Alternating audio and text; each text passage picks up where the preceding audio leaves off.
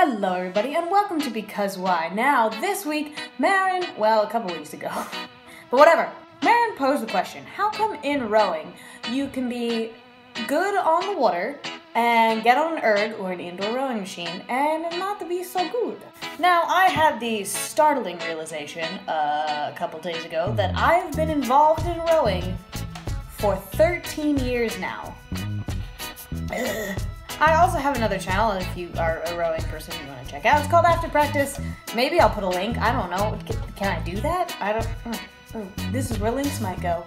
So the point is, you could say that I know a thing or two about sport rowing.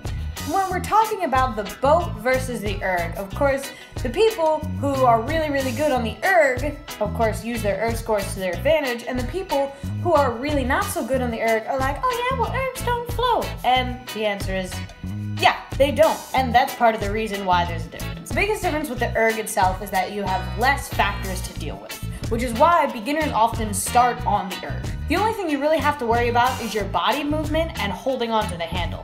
And the erg itself is a static machine, so whatever you put into it is what you get out of it with almost no interference. The boat, on the other hand, is a completely different animal.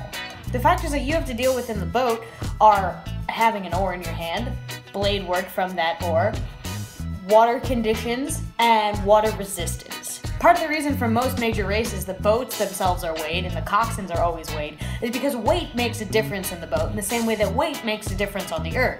People who are bigger generally do better on the erg. People who are taller generally do better on the erg. Generally, if you're a larger person, the erg likes you. And it's not to say that the boat doesn't prefer tall people, because it definitely does. A lot of times people who are shorter are often lighter and therefore at a disadvantage on the erg. However, when they get into the boat, they weigh the boat down less. So the boat is dealing with less water resistance, is closer to the top of the water, and therefore moves a bit faster. Of course, this is where everybody starts to get a little bit butthurt.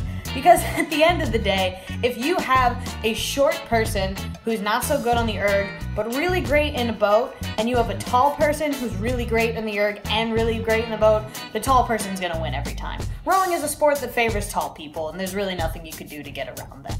In short, both areas do favor taller people because rowing as a sport favors taller people. However, in the boat, due to water resistance and blade work, short people can still kinda shine through anyway. So Marin, I hope that answers your question, and I have a question for you, and this one's kinda meta, this one's kinda deep.